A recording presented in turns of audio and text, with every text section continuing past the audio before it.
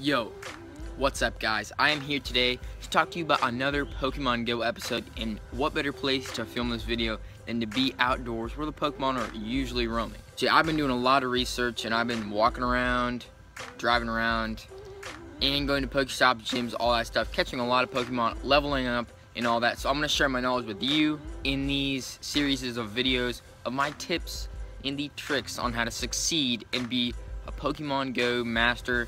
Yo, sis, don't Versace my cologne, my city I put on, I did it on my own, bitch I'm more than Joe one song.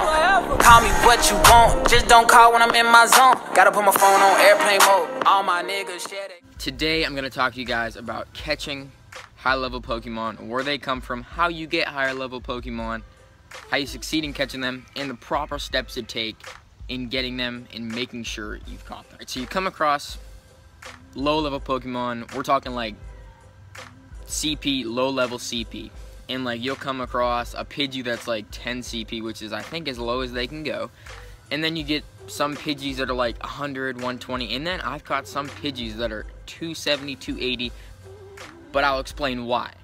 I'll explain why you catch lower Pokemon when you are low experience level. The higher you get up in level, you obviously will catch better Pokemon and have better chances to get the nicer Pokemon out there in the world, the higher CP, all that good stuff.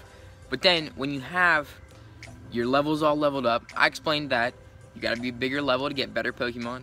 So yeah, you have your level up really high, you're seeing really nice Pokemon, but you're unsuccessful in catching them most of the time. You're wasting Pokeballs and you are wasting your time. You're out there walking and you want to keep connection with where that Pokemon is located, and you want to catch it, keep moving. There's a Pokestop nearby, you don't want to keep walking and miss.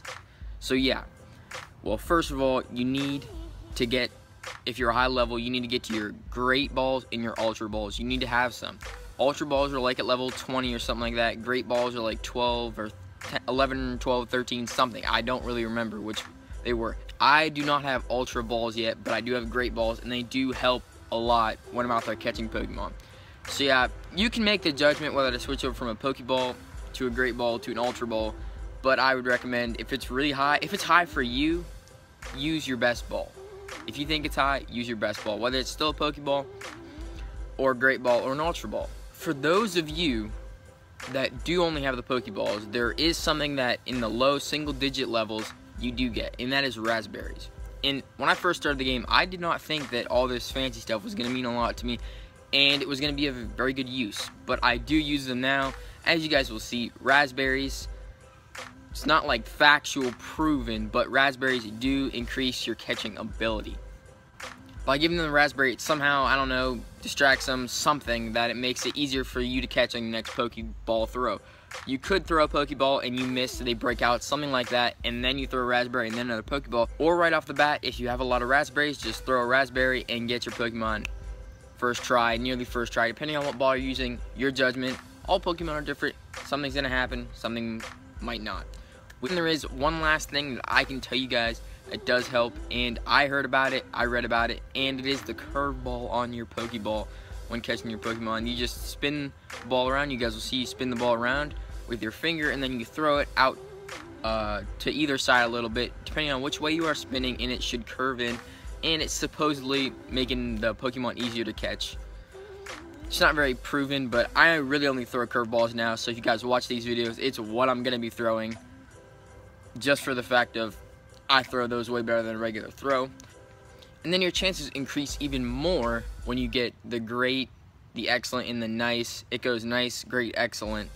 Those are your better throws. Excellent's amazing. You should catch it very easily. Great, still good. Nice is alright. And you get XP for curveballs, nice, great, and excellent. You get experience for all that. Just a little added bonus. So yeah, there you go. Use your better balls for the better CP Pokemon, and then use your raspberries on almost anything you want to make sure you catch. And then throw your curveball in there, get good at that, just for the added security that you know you're going to catch this Pokemon. So yeah, I hope you guys enjoy these couple tips. There will be more of these videos to come.